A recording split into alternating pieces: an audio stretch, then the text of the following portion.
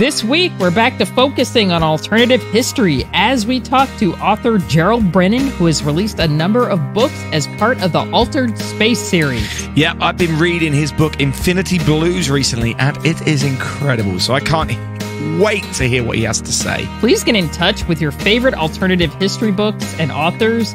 We may have missed them. You can find us at Space and Things 1 on Twitter and at Space and Things Podcast on Facebook and Instagram. And if you haven't already, please give us a review on your favorite podcast platform. Your own comments are more valuable than ours when it comes to marketing. But right now, we hope that you enjoy episode 54 of the Space and Things podcast. Oh my God! Unbelievable! Unbelievable, but is it right to God? You're listening to Space and Things with Dave Giles and Emily Carney.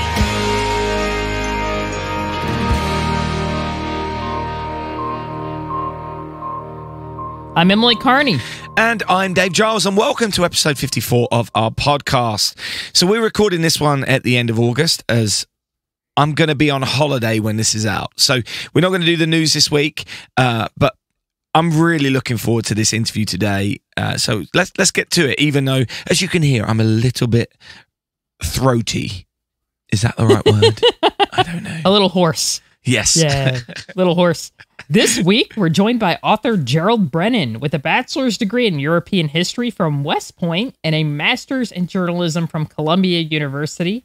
He has so far written and released 4 books as part of the Altered Space series: Zero Phase, Apollo 13 on the Moon; Public Loneliness, Yuri Gagarin's Circumlunar Flight; Island of Clouds, the Great 1972 Venus Flyby; and the newest one, Infinite Blues, a Cold War fever dream. Plus, he's got another one coming out soon called Alone on the Moon, the Soviet lunar landing. Yeah, we mentioned these books in our podcast back in episode 20 when we covered the history of alternative histories. So if this is a new topic for you and you haven't listened to that episode, definitely check it out later. I have been reading Infinite Blues recently, and I really am loving it. So let's crack on with this interview. Roger, our guidance recommendation is pings, and you're cleared for takeoff. Roger, understand. We're number 1 on the runway. Roger. All right. Well, welcome, Jerry, and we'd like to thank you so much for joining us today. I'm just going to start with kind of a football question, a very easy question. So what got you started on this alternate space history sort of odyssey? Because I remember when your first books were coming out, like Public Loneliness and Zero Phase, and I was like, man, these are wild. Like, what started you on that? It was actually when I was in the hospital in 2012. I had a previous book that had come out that I'd been working on for a long time, like more of a straight history World War II thing. And there's always a point with every book where you kind of realize it's kind of starting to slow down, and maybe isn't your ticket to fame and fortune that you thought it was, even though you're still proud of it. And all that happened, and simultaneously I got a staph infection, and I went and got antibiotics and went back home, and like my fever was still bad, so I had to go back in, and they'd put me on this antibiotic called vancomycin, and I had this like red man syndrome where you get all like red and itchy, this adverse reaction. I was kind of feeling sorry for myself, and then somehow the thought occurred to me, like, the guys on Apollo 13, they didn't feel sorry for themselves. They just dealt with a bad situation, and they kept pushing. And then the thought was like, well, what would happen if it was a little bit worse than what it was? Because you read some speculation that the explosion happened at just the right moment in the mission for them to survive, and obviously it's impossible to know like what how the damage could have been different 5 minutes later, an hour later, a day later, but that got me thinking. And the more research I did, the more I was like, these guys still would have kept at it. They weren't the type of people that would just quit on something. And so that kind of got me thinking about just alternate space stuff. I'm fairly new to the genre. particularly how you write, but also in just alternate history in general. I say that is in the last couple of years, it's where I've really got into it. But one thing I've noticed, it does tend to be, most of them seem to be Cold War, space race things. Yeah. What do you think it is about that era in particular that seems to inspire authors to want to write their own version of events?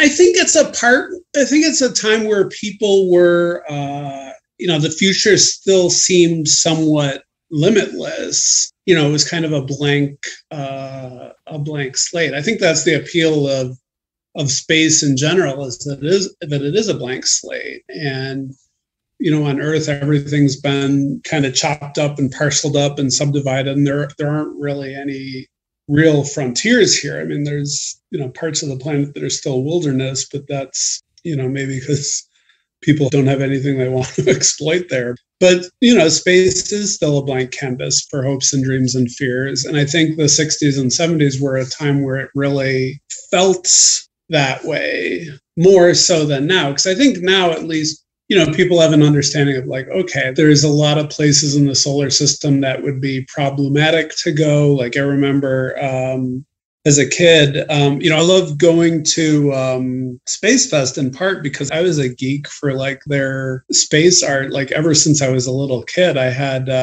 Kim Poor's Jupiter from Io on my wall, but then you realize like, okay, like the radiation environment around Jupiter is so bad that like viewing the scene would kill me in about 5 minutes. So like, you start to realize the options are somewhat more limited than you'd like. But, I think in the 60s, it still felt a little freer, I'd say. I'm going to get to your newest book probably near the end of the interview, but I wanted to talk a little bit about your previous alternate histories. Obviously, I've mentioned 2 of them already. I mentioned Zero Phase, which is about Apollo 13. Yeah. And Public Loneliness, which is about Yuri Gagarin. Here's a spoiler for y'all who haven't read this book yet. Yuri Gagarin doing a circumlunar flight. Yeah. Yeah, and there's another book that you've done, which I've been obsessed with this book for ages. Island of Clouds. I was trying to describe it to Dave today, and I used a word that I can't say on our podcast because we're a family podcast. But it was a mind F, mind F, because there was just so much stuff in it that I was like, oh my God, So, can you tell me a little bit about, what kind of inspired you to write that? Because when I was reading that, I was like, some of this is nightmarish. Like, hey, is Jerry okay right now? I really like work that's sort of dreamlike and hallucinogenic, and it was a lot of that. So, how did you come up with that? Part of it was just sitting at work at my day job and fantasizing about going somewhere and realizing. It doesn't matter so much where I go as it matters, like, what's my interior spiritual condition like. So I'm in a good frame of mind, the normal routine, like going to the office and pouring a cup of coffee and, watching the cream swirl I can enjoy that, and if I'm in a bad frame of mind, I'm just looking for an out, looking for an escape, going on Wikipedia and like looking up these like isolated destinations, here on Earth too, and being like, oh man, it would be cool to get away to this crazy place. So a lot of it was that. One thing that happened with Island of Clouds was there were a lot of technical questions that I didn't have good answers to, like right at the beginning. Because when you're writing a conversation about like, all right, they're 10 days away from Earth, like what's the light speed communications delay, and how about when they're 20 days away? So there were a lot of technical things I hadn't had the answers to. And at some point I was bored at work and I was ego surfing. I don't know if you've ever done this, where you like Google your own name and like look for the hits or whatever. But yeah, I've done it. It actually paid off in this one instance because this guy Ben Honey, who's a flight controller for the International Space Station, he has a very nice blog, Rockets from Cassiopeia. And he had said very nice things about my first couple of books. And I was like, oh, this is cool. And I think I might have wrote him and thanked him. And then I was starting on Island of Clouds, and I was like, I have some technical questions.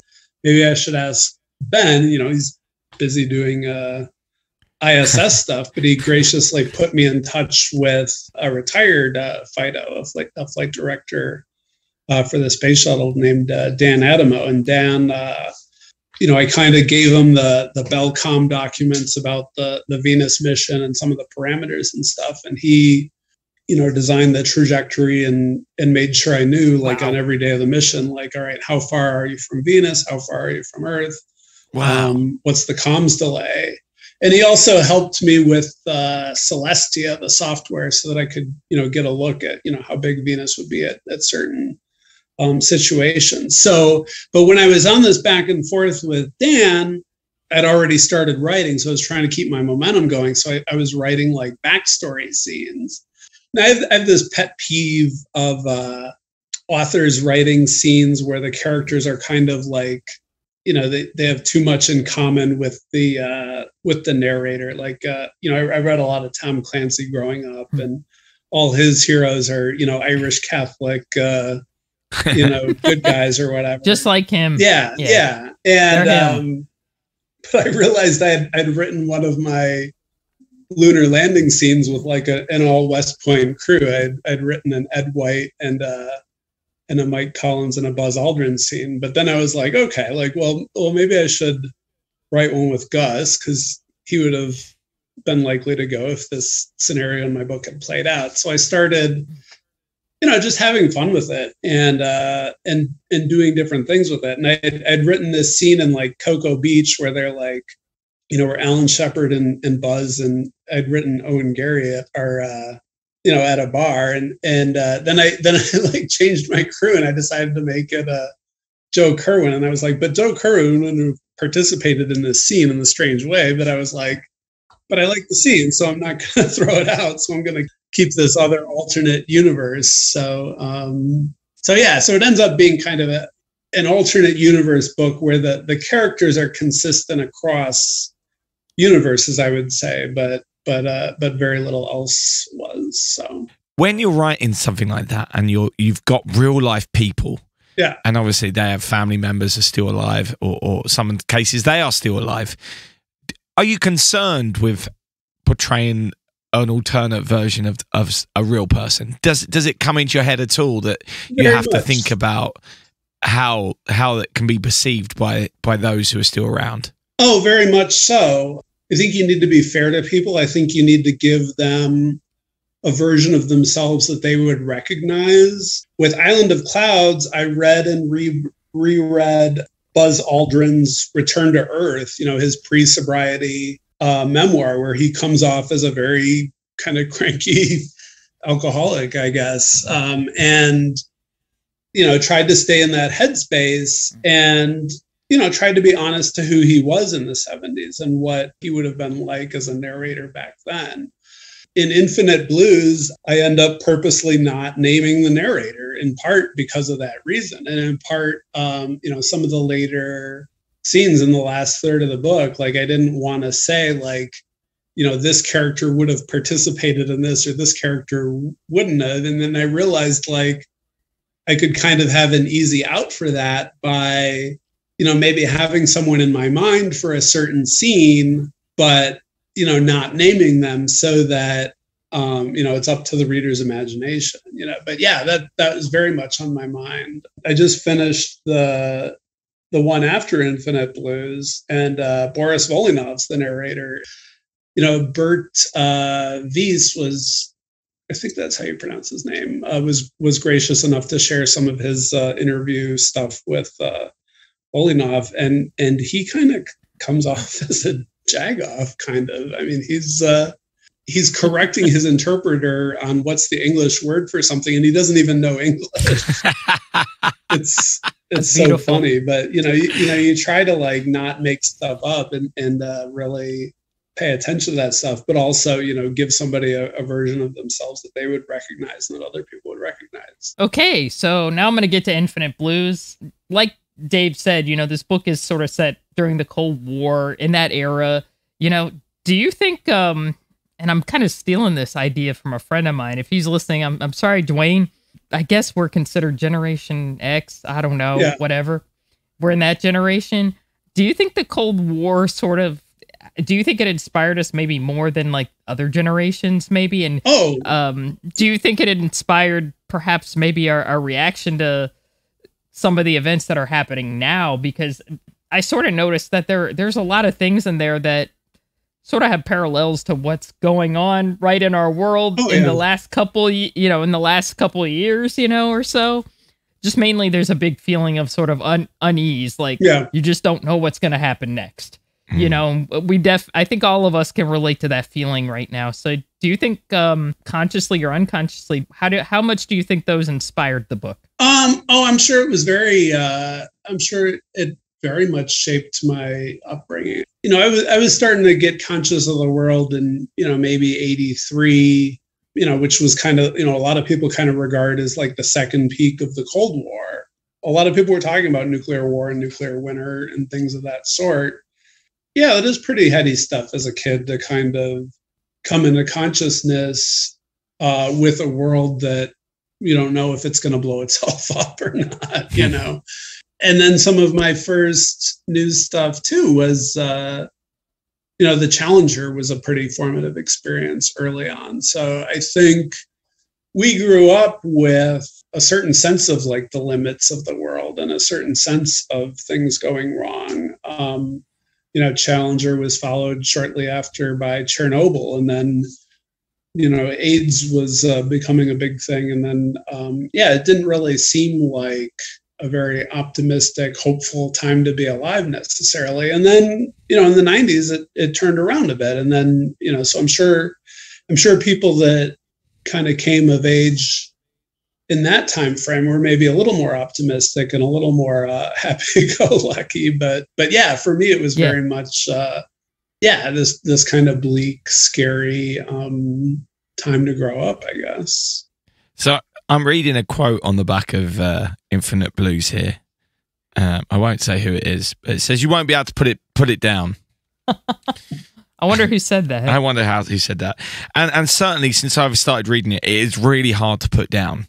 One thing I noticed when reading this book is it doesn't have chapter numbers.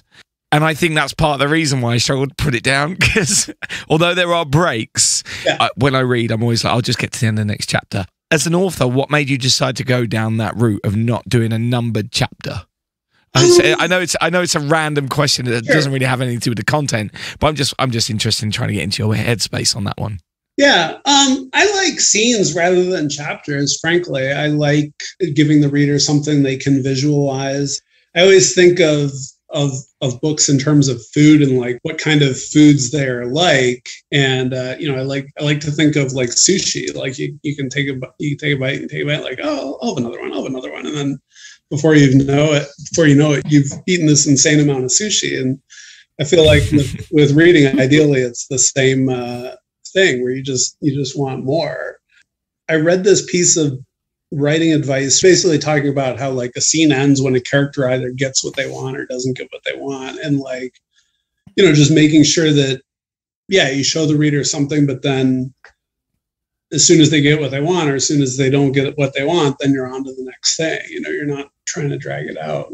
I like the little parts where you kind of inserted like people like Carl Sagan, who could be characterized as a bleeding heart liberal by a lot of people. And, somebody like Walter Cronkite, who was the famous CBS anchorman, that kind of was ubiquitous through the space era. Yeah. Can you tell me sort of what kind of research went into putting them in as kind of like side characters in the narrative? Because I like that, because it was like, yeah, these guys would have been on TV back then, debating about this probably, it would make sense, because Carl Sagan wouldn't have turned out a chance to be on TV. Yeah. I think I happened to read a Cronkite biography that I picked up on a Kindle deal while I was working on this. And I was like, oh my gosh, like, how come I haven't put Cronkite into my past space books? He was a total geek for the space program. But his World War II experience was absolutely fascinating, because that's one of the things in the book, I have this conversation with Sagan and Cronkite where he's kind of talking about his World War II experiences.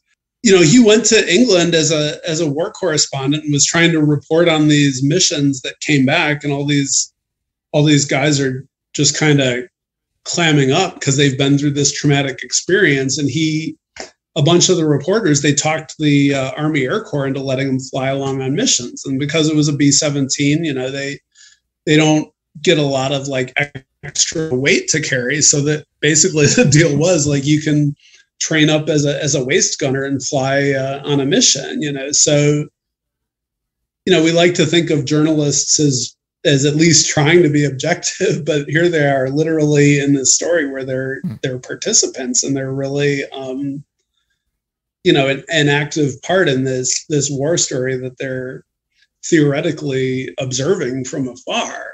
So I read all this stuff on Cronkite, and I was really fascinated by him. And I think I went on YouTube because I wanted to see some of the defense type stuff. He was, because I think this book mentioned that he did some, defense related programming in the mid 60s, before Vietnam really heated up. And while it was still, cool to be like the propaganda mouthpiece for the US government in some ways. And I was looking for this stuff, and instead of what I expected to find, I found this piece where Cronkite was interviewing Carl Sagan about UFOs. When I started to write this book, I hadn't, and it's not to say, this is not a UFO book, but it gets at that theme, I think, because that is one of the great unknowns of the human experience. Is there anybody else out there? Is anybody watching? Does anybody care? So this little screen thing that was going on between Carl Sagan and Walter Cronkite, I was like, this is really weird, but I think this would fit. I think ideally the research and the writing kind of feed off of each other, and like they say, you write the book to discover what it's about, and you kind of discover the themes as you go through this stuff, and you figure out kind of what fits and what doesn't. I really only have one more question left, and it has to do with your next book. I know you can't really give us any spoilers, too many spoilers yet, but I kind of know the basic what it's about. So tell us a little bit about Alone on the Moon. When might we be able to expect it? And I'm real excited to see this come out. This Alone on the Moon, I can say it takes place in May of 1970. So it kind of, circularity has been a big theme in this series. And so the series ends up kind of being circular time-wise, because we're coming back to May of 1970. Of course, it's a different May of 1970 than when Zero Phase happens. Trying to think of what else I can say about it. It's coming out in May of 22, and yeah, it's a Soviet lunar mission. And I'll say too, like the fascinating thing for me about the Soviets landing on the moon isn't so much them landing as having a lander with one person. So like, when two guys come down and come back, they can kind of talk to each other about what happened, and each one of them knows what the other person saw. So you can't really BS too much. But if only one person goes down, like, who knows what happened or what they saw. So that was a big part of this. So, but also I guess I could say too, Boris Volynov, I picked him in part because his birthday, December 18th, is a really important day for me for personal reasons.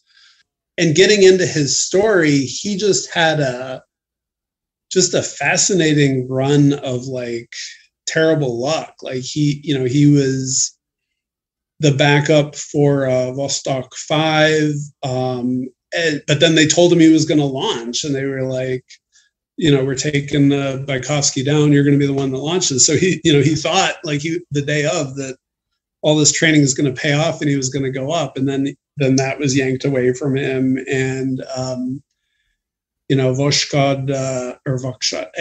I call them like by the English names in the book. So I'm thinking like, oh, Sunrise one, like that was pulled away from him too. And, then when he finally does go up, he survives one of the most harrowing, re-entries in the history of manned spaceflight. He just fascinates me as an example of,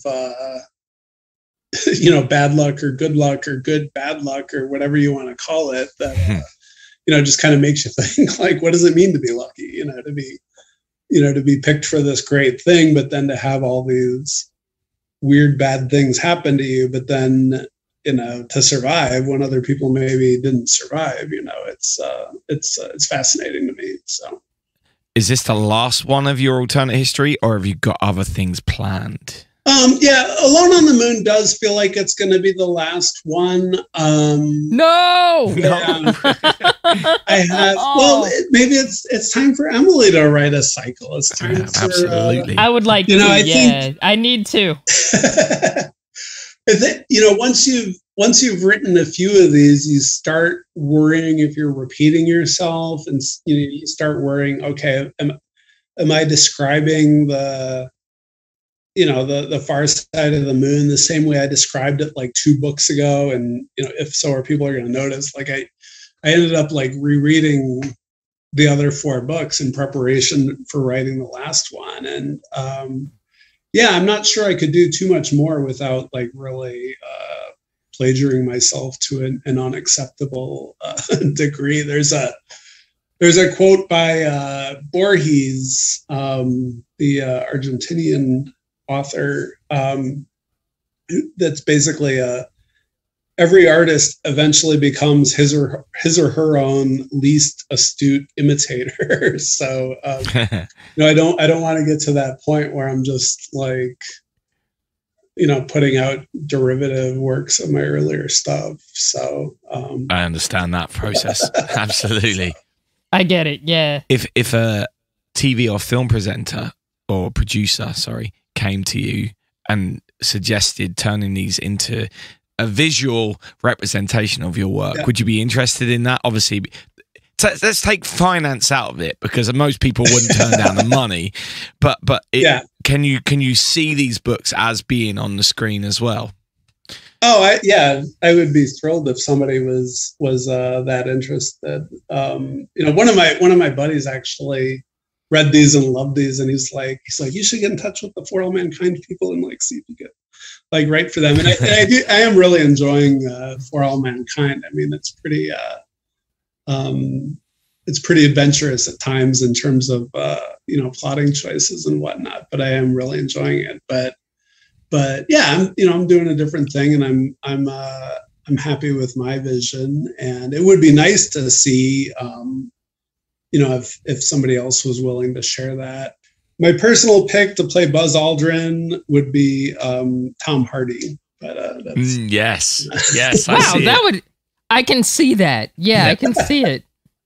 I can see it. Outside my control, but just figured I'd throw that out into the universe to see if it manifests itself. That would be amazing. Yeah, I could see that. This is just, you mentioning For All Mankind has made me have one other question. Sorry, but it kind of has to be asked. Beyond your own books, are there alternate histories, particularly about space, which you would recommend to people? For All Mankind's been a lot of fun. I've enjoyed that a bit. I don't read a lot of alternate history, but I really enjoyed. I enjoyed the book, The Man in the High Castle. The series was a little slow for me. I didn't quite, I kind of pulled the plug on it after a little bit. But the book, The Man in the High Castle, I thought was just an excellent literary meditation on some of that stuff. And Fatherland, the Robert Harris book, I really enjoyed that a lot. But it's weird because I don't necessarily read a lot of alternate history myself. So yeah. I guess that's probably a good thing, because it means you're not prone to copying someone else's ideas, or it could be a good thing. Yeah, I don't know. Yeah, I'm afraid to write my own because I'm like, I don't know how I'm going to be better than like Jerry Brennan, or not be better, but be on the same level, So I don't know. I'm a little nervous because like your stuff is so good and it's very accurate and thank stuff. you. And I'm like, I don't think I can be. I don't know if I can reach this level. We'll see. I think I'm gonna trot out just short ones and see if like one person likes them. Maybe. Well, don't try to be me. Just be the best Emily Carney you can be, and that's going to be something. I went to the military academy, and there was a certain part of me that was kind of sad when I realized, like, oh, I wasn't going to be Douglas MacArthur, or I wasn't going to be like Eisenhower.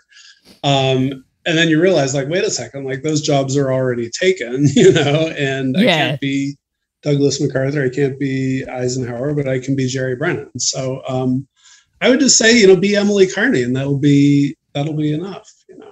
Solid advice. That. So Jerry, All thank right. you so much for joining us, Yeah, and for writing these books. As I said, I'm really enjoying it, Infinite Blues, and please consider doing another one. Yes, please. I'll think about it. I'll think about it. I have to listen to the muse. If the muse whispers another one in my ear, we'll see.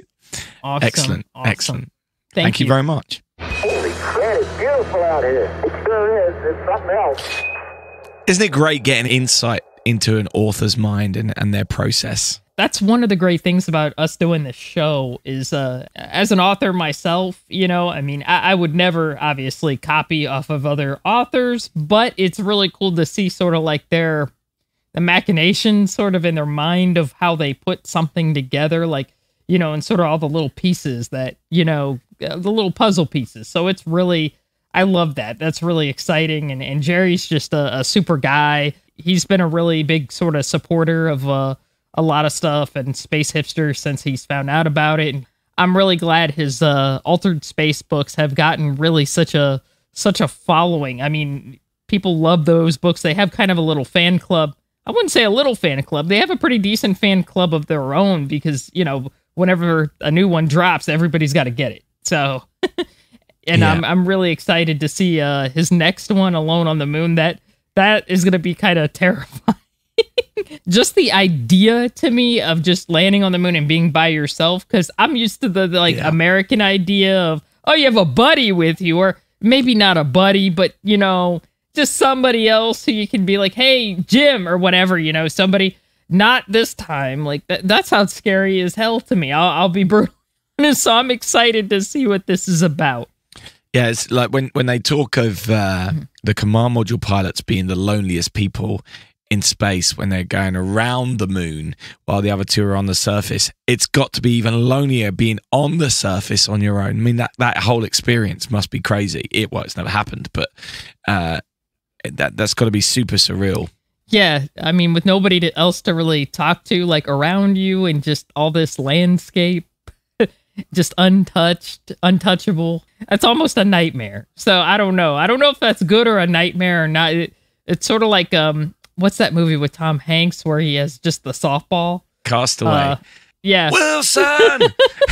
It's sort of like that. Like, do you become like that after a while? Like, I'm really curious to see what's going to unfold in this one. So, in the show notes, there will be links to Jerry's social media accounts and also where you can buy his books. So you can perhaps let him know what you think of his books if you've read them, or let us know as well. Don't forget to let us know. But if you've not checked out one of these, you've got 2 massive thumbs up from us in terms of the quality. They really are something. Yeah, he does a fantastic job, and everything is really thoroughly researched as well. Like, he really gets, he gets with the right people if he doesn't know something, and he researches it. So these are spectacular. Y'all got to check them out. Oh, look at the mountains today, Jim, when they're all sunlit. Isn't that beautiful? It really is. By golly, that's just super. It's, unreal. Hello, this is Dave, and as I talk to you now, it's Friday the 3rd of September. The rest of the episode was recorded on August the 23rd in anticipation of me being on holiday for this week. And I am going on holiday. Well, I'm not really going anywhere. I'm taking a few days off from this Sunday, the 5th, all through next week, which is why we had to pre-record. However, since we recorded episode 53, which came out yesterday by my time, we recorded that on Tuesday, so 3 days ago, there's been some big news stories. Now, I hope you've kept up with all of that. That was rather convoluted. Anyway, I feel like I've got to briefly drop in and tell you about these stories so you can read more about them in the show notes, because if I wait till next week, they may not be relevant, and I'm sure that the stories may have moved on by then. So a quite dramatic story has been reported about the Virgin Galactic flight, which took place in July with Richard Branson on board. Now, the New Yorker magazine, of all places, has reported that a red warning light came on in the cockpit, which perhaps should have led to an abort. And as a result of the problem, the pilots had to fly outside the airspace, which was allocated to them by the US Federal Aviation Administration, the FAA. The article also claims that Virgin's lead test pilot and flight test director, Mark Stuckey, who was monitoring the flight from the ground, was sacked after the flight because he's been raising safety concerns within the company. Now, this is an incredible story, and you have to read the full article. Now, I've summarized it there, but I feel like I need to read it a couple more times to really get to grips with what has happened. Now, this all goes alongside the backdrop of yesterday, the 2nd of September. Virgin announced the next crew, which is due to fly later this month or early October. However, the FAA then grounded the spacecraft pending a probe into that last flight. So it's all kicking off, basically, around this. And I'm reminded, and I'd love to be talking to Emily about this, I'm suddenly reminded of the Mike Mullane blog post, which we talked about a few weeks back.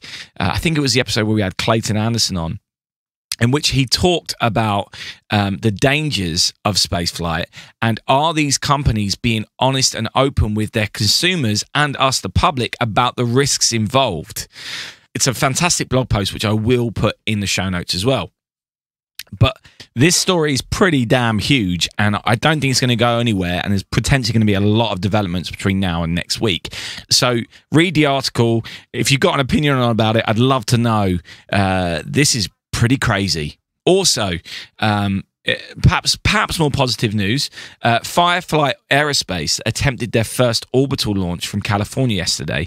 I say kind of positive news because unfortunately, the launch failed just after the rocket went subsonic. But this was a first attempt, and the rocket had zero heritage hardware. And that's a really, really impressive performance for a brand new rocket. So I'll put the video in the show notes as well. Please check it out. But good job, Firefly Aerospace. I'm sure they've got loads of data to help them get it right. In history, there have been very few rockets that have launched first attempt, gone to orbit without any hardware which was previously used. Also, the final trailer for Netflix's documentary for the Inspiration 4 flight came out yesterday on September 2nd. Now, assuming all things have gone well, by the time this episode comes out on the 9th of September, the first 2 episodes of that should already have been out for a couple of days. And it's annoying because we probably should have spoken about them. But this documentary looks amazing. So if you've got Netflix, go and watch the first 2 episodes. If the trailer is to go by, it looks like it's going to be really cool. And I can't wait for this mission to launch. It's supposed to launch on the 15th of September. So I'm sure our next episode, we're going to be talking all about this documentary and that. But yeah, definitely the trailer will be in the show notes, but by now, hopefully, that documentary should be out for you to go and watch. Anyway, what's going to happen now is we're going to jump back to the pre-recorded show where I'm going to say there's no news. Anyway, sorry for messing around with your head there. And I could see all the way to the ground, just like flying the LTV. Piece of cake. So that's it for this week. No news, as we said earlier, but we'll catch you up on all of that next week when I'm back from holiday, and hopefully I'll have a voice. Thanks again for all your support. If you've enjoyed this, please hit the share button or post a link on your social media pages. But as we've said a few times, let us know your alternate history recommendations as well. This is, as I said earlier, it's a genre which is new to me in the last couple of years, so I am open to all suggestions. Yes, definitely get in touch if you have recommendations. And thank you so much for listening, but don't forget, in space, No One Can Hear You mean? Space and Things has been brought to you by And Things Productions.